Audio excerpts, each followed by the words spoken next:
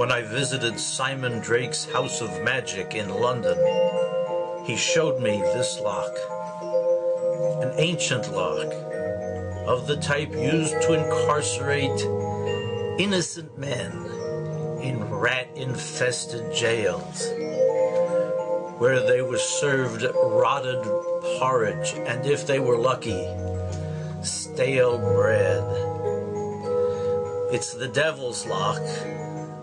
The key doesn't have to touch it in order to open it. It's opened by the hand of Simon Drake.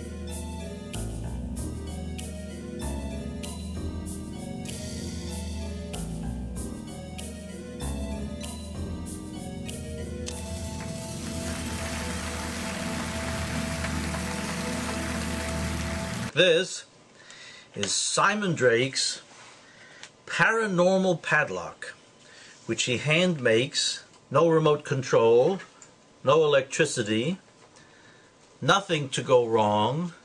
The perfect item for your performance. I love it. It's a really wonderful item. It's easy to do. I'd say it's self-working. I mean, pretty close as you can get.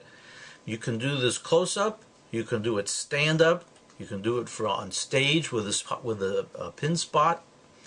I really like it. I really like it.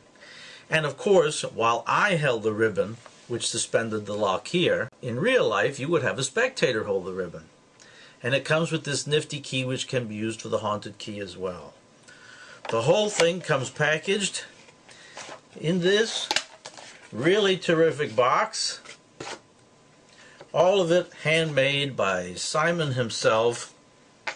So I urge you to go to www.houseofmagic.co.uk. It's a unique opportunity. He's only making a limited number of these now. Of course, this is based on Carl Germain's Spirit Lock.